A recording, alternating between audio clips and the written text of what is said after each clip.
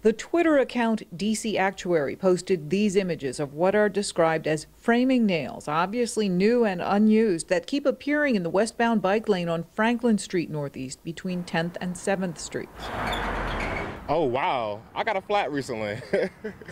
I don't know if it was from here, but just in general, yeah, it's important to have a clear, clean bike lane. The bike lanes, which run east-west along the busy street in the Brookland neighborhood, are marked by a white line and bicycle decals. They are unprotected from nearby vehicle traffic, which includes many large trucks and construction vehicles for much of their length.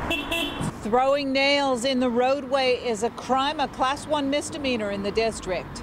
In Northeast Washington, Jackie Benson, News 4.